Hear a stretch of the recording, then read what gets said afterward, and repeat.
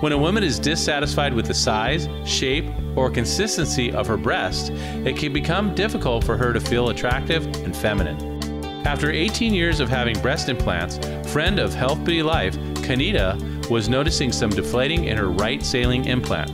So he headed to the offices of triple board certified plastic surgeon Dr. Richard Chafu of La Jolla Plastic Surgery to learn more about plastic surgery, breast augmentation, and what important decisions need to be made when deciding whether plastic surgery is right for you. Well, hello everybody. Today we're here in La Jolla, California, lovely La Jolla, California, with Dr. Chafu. And how are you today? Fine, how are you? So, one of the things is that there are a lot of misconceptions about, augmentation and the safety of it and the techniques as well. The newer implants, like you were saying, are better engineered, better designed. The shells are much more sturdy than they were. The actual silicone material is really no longer a liquid material. The silicone implant on the inside has actually like a gummy bear material. Okay. So if you were to cut this implant in half and hold it upright like this, nothing will leak out. It'd stay intact. Ooh, that's good. There's no liquid. There's nowhere to go. So you haven't had any problems with your previous? No problems at all. Just after 18-year-old implants and after having a daughter, they just little bit looser, in the one.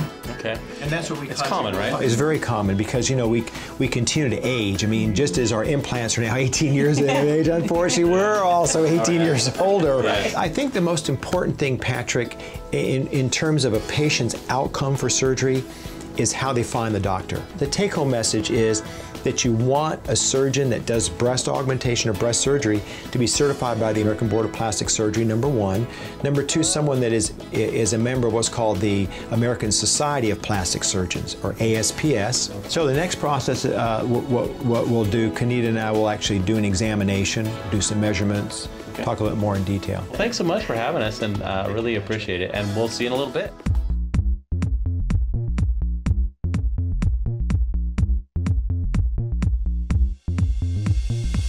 So you had some challenges, I hear. So for Kanita, there were some significant asymmetries in terms of the pocket or for the implant, so we had to work on that part.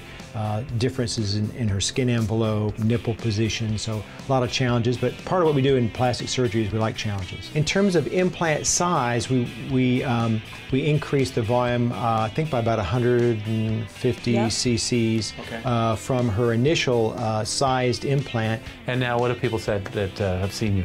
Everyone can't believe it. They just look really natural. I love the size because it's a sporty look. Even though it's actually a little bigger. A little bit bigger, yeah, but it's actually, I think he made it fit my body better, and my favorite thing is that he actually kind of tightened them in so they're more together. I feel great. And we had some good advice. Board certified individual, correct board certification, obviously. Correct. Make sure that obviously you check out their work and get references, because it is your body after all. And then success. Success. Well, thank you so much. Thank you very much. Thanks, Kanita. Thank you. Thanks for being our guinea pig here. Oh, I bet you're pretty happy. I'm beyond happy, beyond words. You're the man.